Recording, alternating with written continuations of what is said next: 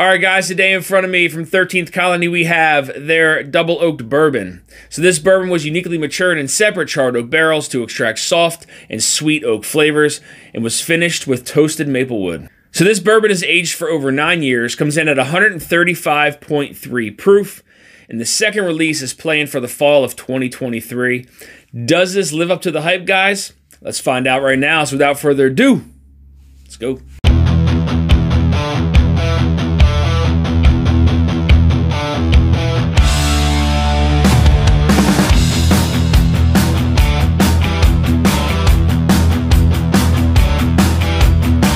All right, guys, so as I stated, this is aged for over 9 years, comes in at 135.3 proof, and the color on this is just, it is motor oil dark. Let's get in the nose.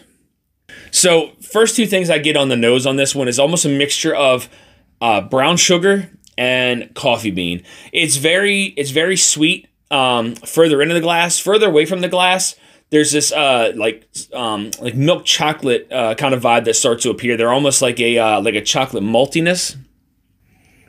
But then again, further into the glass, you start to pick up like this marshmallowed sweetness. Again, there's definitely a little bit of cinnamon in there. So like I said, there's some baking spices, some coffee, some kind of like milk chocolate. So outside of there being a nice kind of rich oak tannin on this one, it's more on the sweeter side, but it's kind of like that dense oak.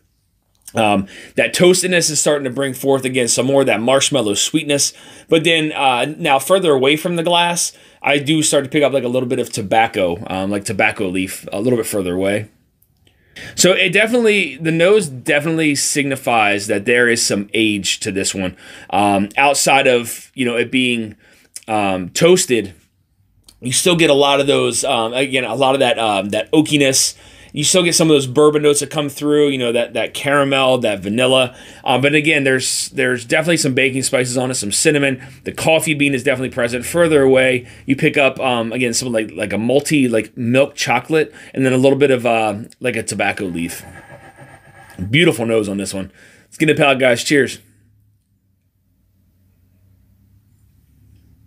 That is ridiculous. That is so good. So, first impression, it definitely drinks its proof. I would say maybe a little less, that 130 range, if you will. It definitely packs a punch, though. Slight bit of like some spiciness there across the middle of the palate. At first, it dries you out for a second, but it's one of those that starts to kind of creep up and get your mouth kind of watery and a little velvety there again. A little bit of that oiliness starts to come back. But again, it's so a lot of the flavors that I got on the nose, a lot of those aromas, I'm picking up on the palate. First sip was like right on the front of the palate was like that, almost like a s'mores, outside of like the graham cracker. A lot of marshmallow, a lot of chocolate sweetness there on the front of the palate. Mid palate, like I said, I did get some of those, like some spice there. Not necessarily baking spice, but almost like a rye, like a spiciness from a rye. And then on the back of the palate, it's like a hint of like espresso, coffee bean, mixed with a little bit of like some cinnamon. Nice medium finish, I would say. Borderline on that long finish side.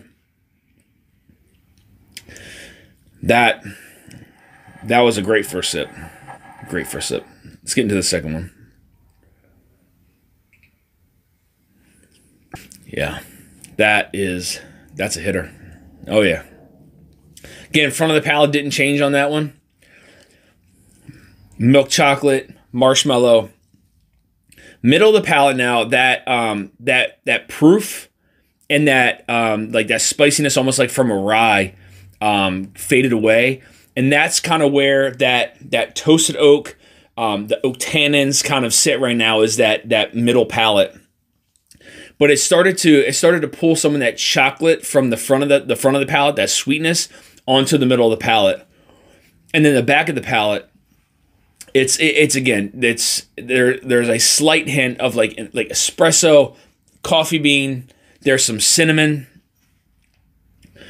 And then I do pick up. I don't really get any kind of like tobacco on this one, but it's almost like a little like leathery note there. Kind of flows like all through all three of them together. You know, some of that cinnamon, some of that leather, and then that espresso kind of coffee bean is just still kind of like lingering there, like right at the back of the palate, and like through the finish.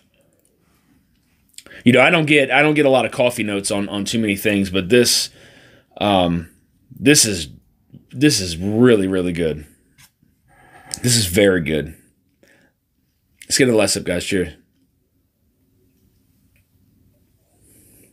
Yeah, so it stopped drying out my palate. I think it was just the first sip.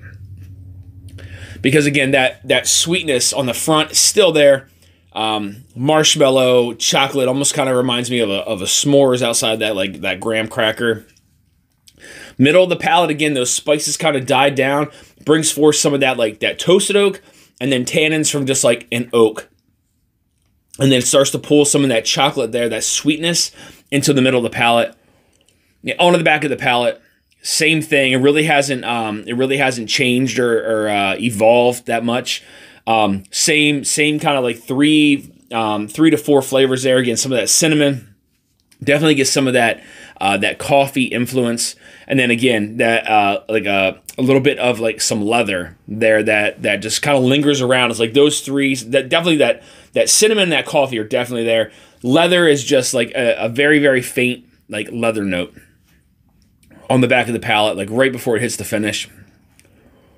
There's like a slight dryness too, like as it starts to finish, but the finish it's medium, like a medium to long finish, and that leather note just like barely hangs on right back there. Man, I tell you, this is a beautiful bourbon. That sweetness that it offers, and that toasted. It's like that toasted oak note that you get that has like that kind of marshmallow sweetness, and then just your basic kind of oak tannins. It's like that mixture on that middle of the palate, where like that spiciness was on that first sip, and then after that it just flows down into that coffee, espresso bean, leather, definitely some cinnamon kind of thrown in there as well. This is a beautifully crafted bourbon here from 13th Colony. So I want to thank you guys for tuning into this episode of Dusty Dan's Whiskey Reviews. I want to send a big thank you over to the team at 13th Colony for supplying me with the sample here to review on the channel. Guys, this bourbon lives up to every single bit of the hype. It is a beautiful whiskey. Again, it stayed consistent with its flavor profile. Again, that sweetness, and then some of that oakiness on the mid palate, and then going back to that kind of cinnamon, leather, and then coffee bean, espresso note on the back end. Again, packs a nice punch as far as proof. Again, nice kind of like oiliness that kind of after like the second and third sip, it really kind of just like left that coating around the palate. First sip was a little hit you a little hard, dried you out, but again, that second and third sip kind of brought all of it back. Just an outstanding whiskey here from 13th Colony, guys. This is highly recommended that you find a bottle of this if you still can. If not, they have that second release coming in the fall of 2023 that I think if it's anything like this, you're going to want it no matter what. Buy one. If you can find one now, buy one. It is if you find one, buy two. It is definitely a bunker worthy bottle. It is absolutely fantastic. Definitely lives up to all the hype.